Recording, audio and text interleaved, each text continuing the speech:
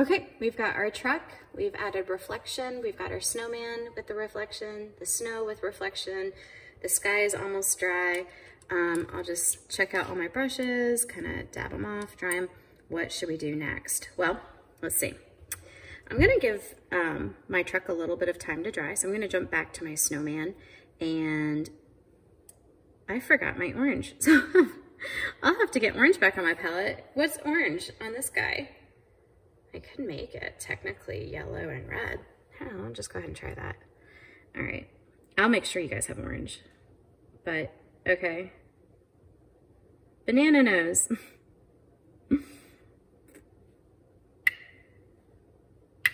So, right, yellow and red should make orange. I'll probably go back and get orange. But, yeah, technically that's gonna be his nose. Okay. All right, so let's go ahead and do his scarf. You can do the scarf whatever color you want. I'll have the green provided. I think the green's nice because it's gonna pick up the green. The scarf is gonna pick up the green in the wreath and the tree. So it's very Christmassy. Not only is green a nice color, but if you wanna talk about color theory, green and red are complementary colors. They're opposite from each other on the color wheel. Red is primary, green is secondary. So we're gonna come in around the snowman's neck, and we're gonna go in not straight across, but we're gonna come in curved, because Frosty's neck is curved. It's okay. This is my daughter's baking center. So she does all her videos over here. So I was like, hey, I'm gonna use her video setup space. I've never really done videos before, but I have seen my daughter do a lot of them. She likes to teach people how to bake. So I'm in the kitchen. So she just came down and she was like, oh my goodness, I'm sorry. All right. That's pretty. I like that. That's very nice. And since, you know how I was working on black earlier with Frosty's hat and then I jumped to the tires?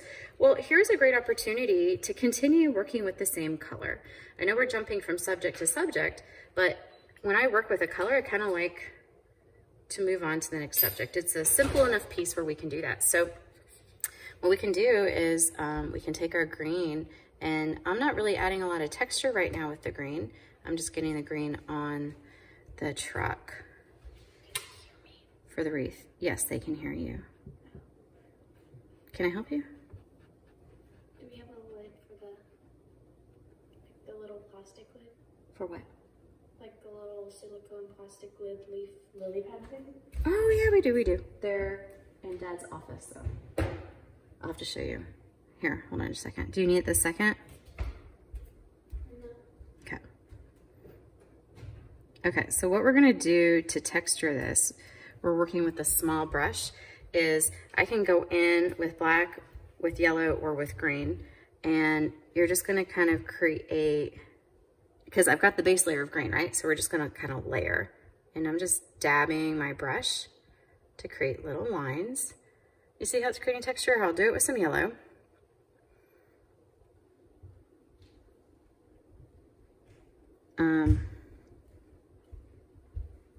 You don't have to do so much yellow where you see the yellow, but you kind of blend it in. So painting again is all about layering. And the texture is this just gentle dabby. So see how the yellow's, it's bringing, anytime you have more than one color, it just helps it seem more realistic. If our truck was just red without the white to highlight the metal where the sun reflects or moon reflects off of it, it just would look really flat. So I can go back in with my green and I can layer some more green on top of that yellow as well. So you just do it until you're happy with the Christmas wreath. Okay. Same is true with Frosty's necklace. Oh, necklace, scarf. Technically, we could have gone in there and we could have highlighted part of the scarf.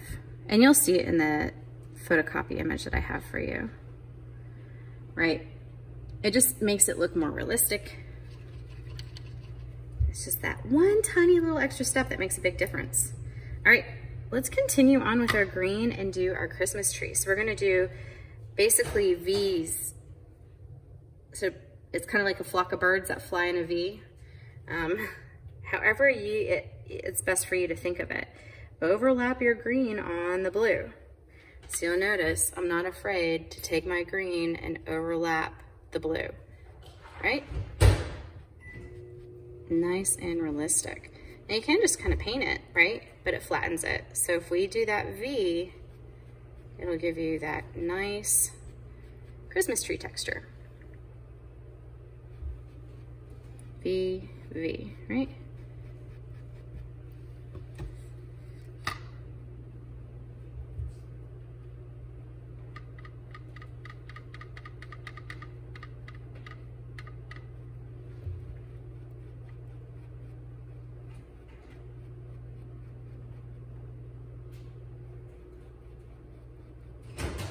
And for a Christmas tree, we'll layer other colors in there as well. What I see in the image, and you're free and flexible to add yellow or blues, whatever color tree you love is totally fine. When I go back with the highlights and lowlights for my Christmas tree, like I could add blue. Blue would look really pretty, because blue and yellow make green.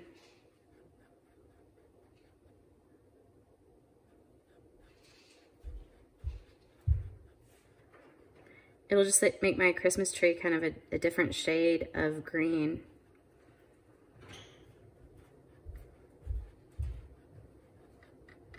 I could go back with some green and mix green in with that blue. So it'll make my green a little darker, a little bit bluer, bluish green.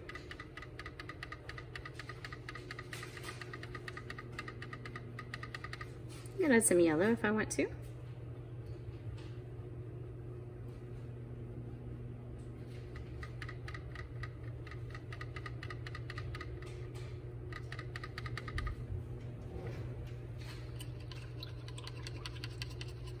And I can always go back and add some white and black, but I'll let it dry a little bit before I add the white and the black. All right. I think at this point, it's kind of fun I just feel like doing the star right now. So you can do the star now, or you can do it later.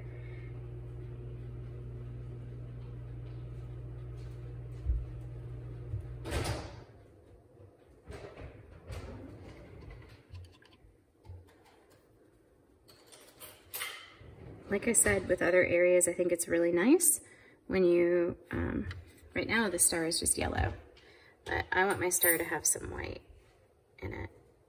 And I can take my star and extend it with the white to make it look like it's a bigger star and like it's truly shining and it's alive. So I kind of like that.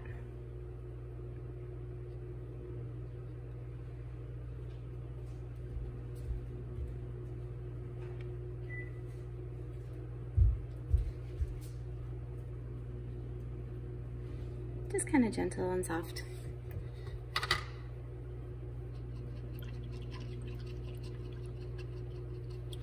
All right, I'm gonna let my Christmas tree dry, and we're gonna move on to some black detailing.